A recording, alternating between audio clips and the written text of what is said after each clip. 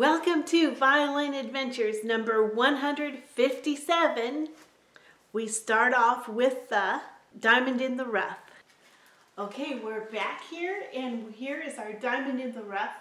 We're going to prepare it for varnishing, and yes, we only want a very thin light coat on this so that it doesn't affect the tone, although the varnish refines the tone even more, so there's a little balance there we have to keep. And on our little machine here, I'm going to write down our plans for this week. To write down my goals for the week. So we're going to work on revarnishing the diamond in the rough, working on the viola, hopefully getting it closed this week. We'll see. And then finishing up the F holes and finding a good bass bar. Well, that's what we hope to get done. We'll see what really happens. We're going to get a special box to put all the setup of this violin in.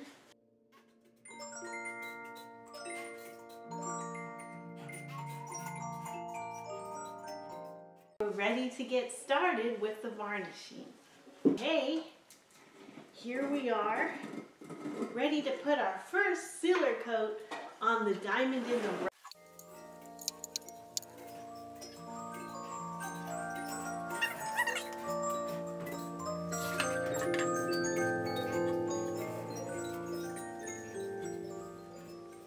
Okay, that makes me feel better already. We do want to be careful not to get too much varnish on here, but we also want the instrument to be protected. And this is a good protective coat now to protect the wood and to preserve that tone.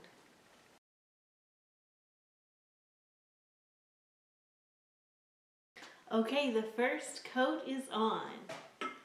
Now we're going to go work on the cello just a little bit, get those sound holes going. Working on the wings of the cello, and they're all free except one right over here, and I'm just ready to free this wing. So, okay, here it goes. We're going to free this wing. Ooch.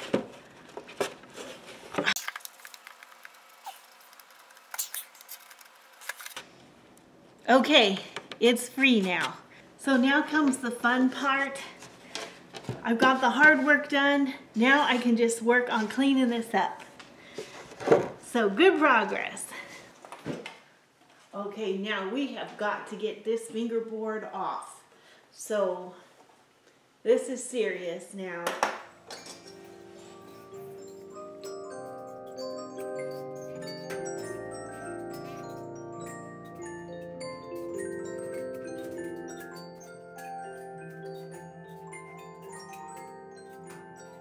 Normally, you can just pop these off if you do it just right.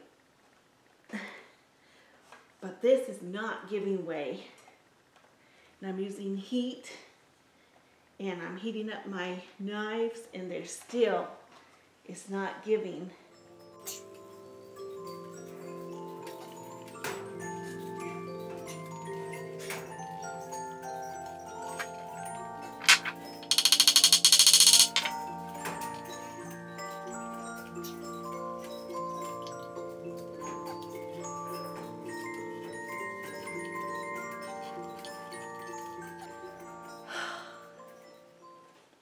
Okay, I'm going to take a little break and pray to get that off. Okay, an update on getting the fingerboard off. I'm basically going inch by inch, but I wouldn't say inch by inch. It's more like millimeter by millimeter. And I tried some heat, but that didn't seem to make any difference. Inch by inch, it just takes time and patience, but guess what? Guess who won? Here, it broke off my, the tip of my little knife, which we can correct that, we can reshape it, but it just shows you how strong this glue is, that it would break the knife rather than open up. Crazy. So I'm about halfway down, but not all the way through. So when I push this in,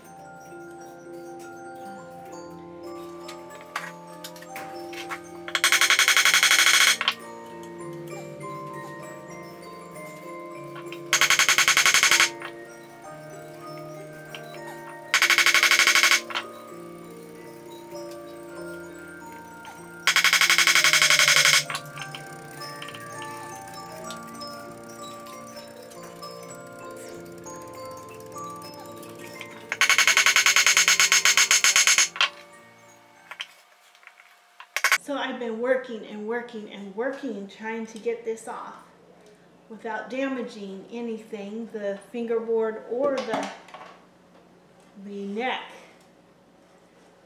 So this side is pretty much loose, but 1 hour later, 2 hours later.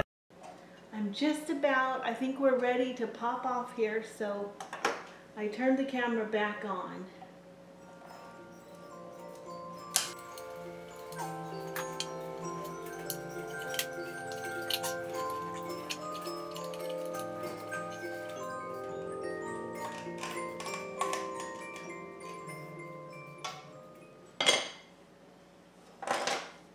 Okay, there it is, not too bad.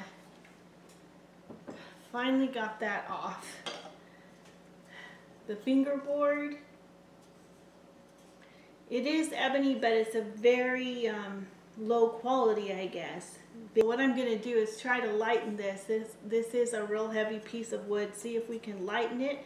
Then I'll clean this up, clean up the neck, and see about getting it back on. Actually, I'll probably wait to put it on till the top is on. That way I can make sure that the angle and everything are correct.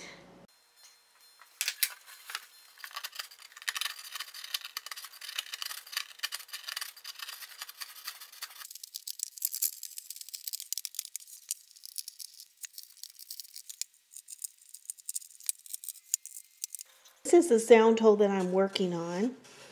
Just getting this cleaned up, and then the fun part here, putting in a lot of flair. So I'm going to show you now and then get into it, and I'll show you when I get it done.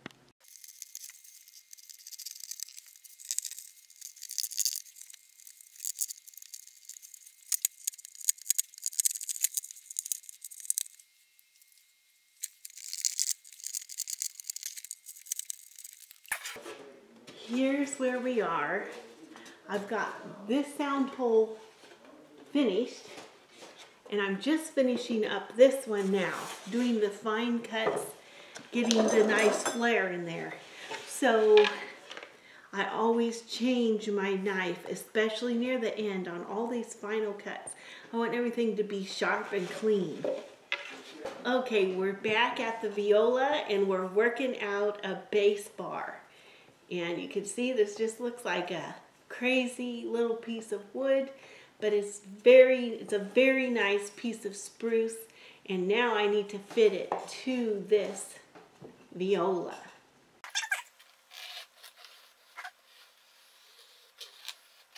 I'm going to cut this to shape, and I'll be back. We're back. This is looking a little bit better. We're going to work on shaping this to fit this. So we need a bridge so we can make sure that our Bassbar is going to go right under the feet of the bridge. Here, a nice big box, and in the box I'm storing all my bridges. So let's take a look. Here are fractional sizes, bridges, and then over here we'll be looking for a nice viola bridge. Now we want a bridge that will fit with this viola, which is a 15.5 inch. Okay, found a good bridge that has nice bounce. Marked it off in here, and now we can get to fitting.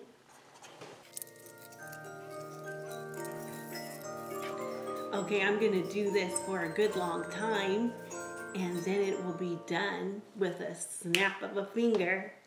Okay, that didn't take long at all. We've got our Bassbar fit. Got a nice fit on both sides here. We got to heat up our hide glue, and get clamps ready. Make sure that the clamps can fit on this bass bar. I may need to take it down in the middle a little bit.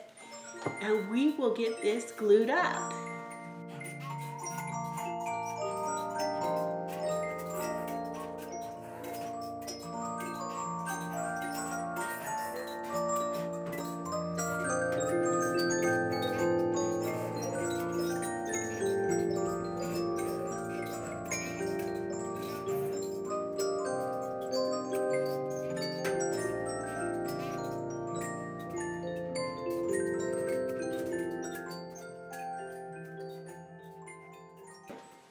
Okay, our viola now has a bass bar. We're gonna fit that maybe tomorrow, but we're gonna let it dry now for 24 hours. Here's the viola with all its clamps.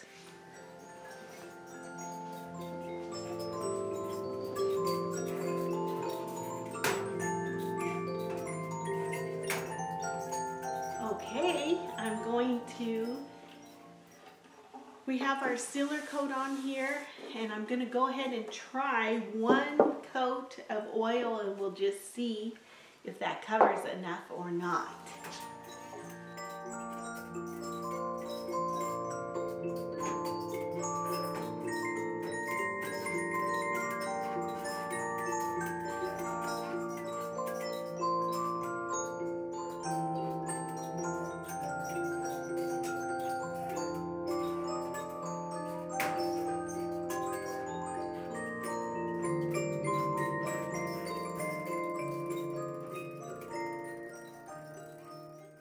Okay, the scroll is turning out nicely, and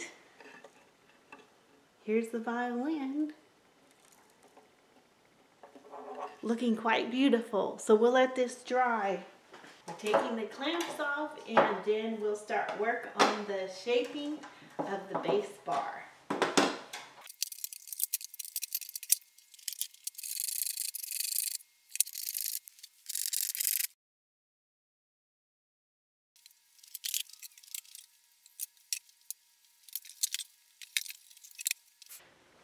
Okay, this is our viola, and now we're ready to seal the wood.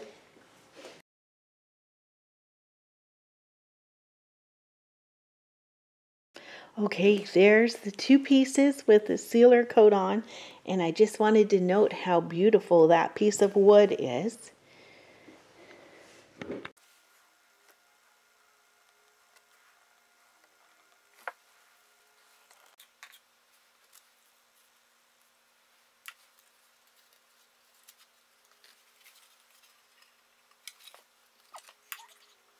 Okay, it's only Thursday, but I wanted to make sure I got this before the leaves fall. Isn't that beautiful? All the shades of red and orange.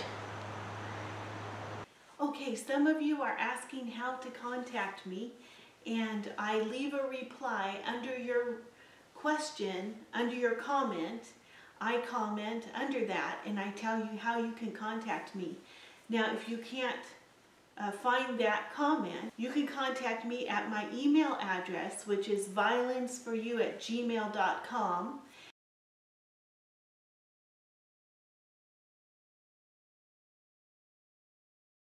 You can also call me. All my information is on the web, so if you do a search, you can put in Cheryl Macomber, violin maker, and all my information will come up that way too. Now, we're also working on a new website, which should be getting up shortly. The correct information is the address and phone number in Kentucky. So now I'll leave you the information here on this video so that you can contact me.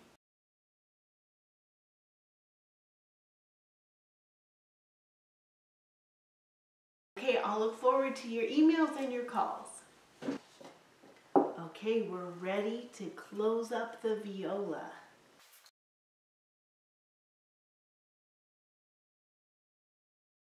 The Hebrew Minute.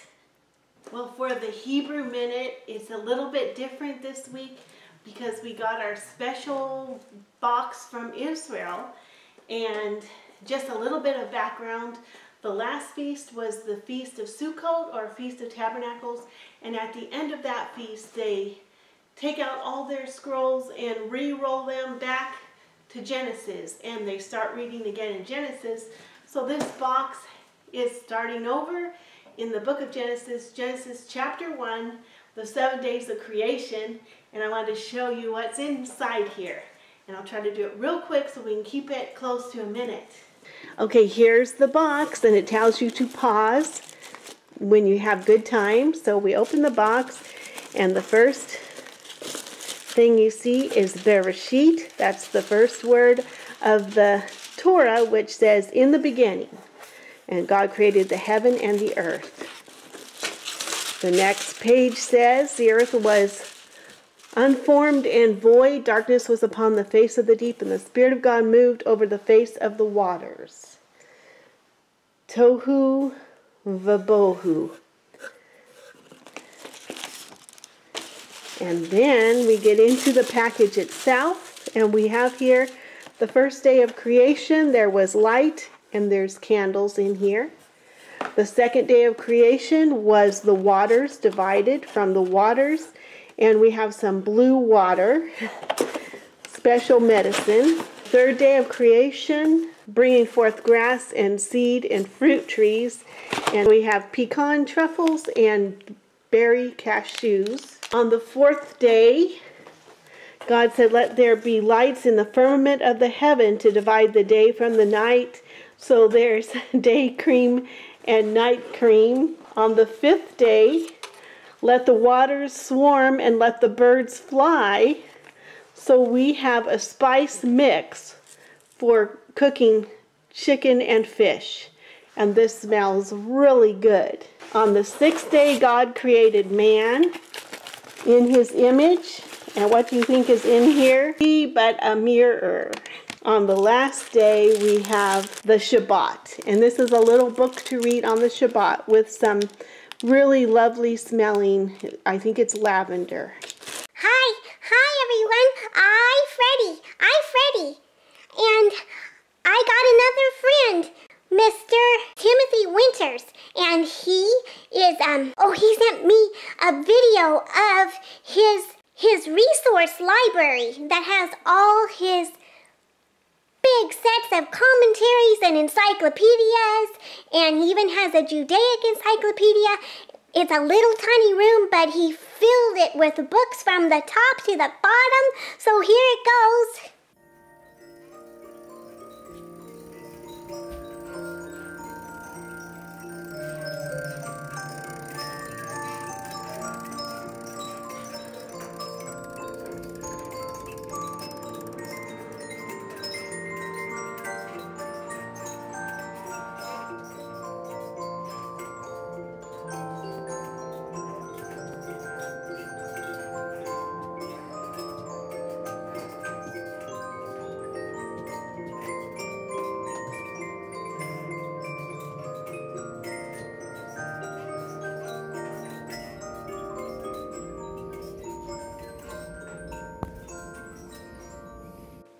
Wow!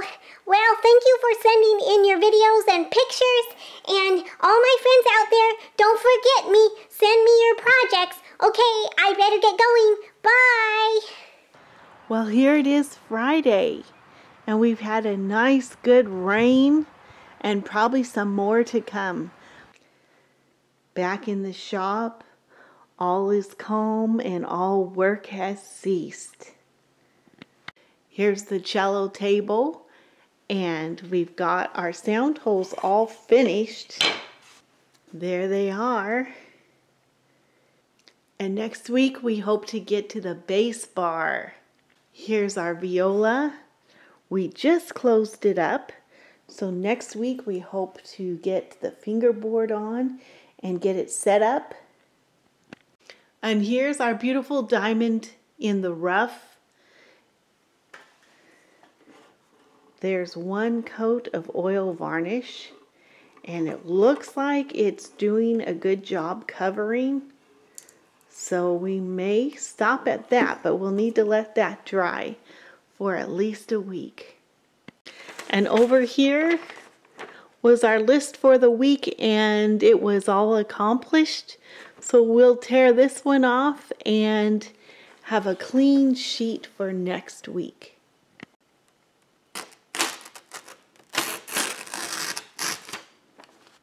Thank you so much for watching and for all your wonderful comments and your thumbs up. Thank you so much, and to the new subscribers. Until next time, God bless you. Bye.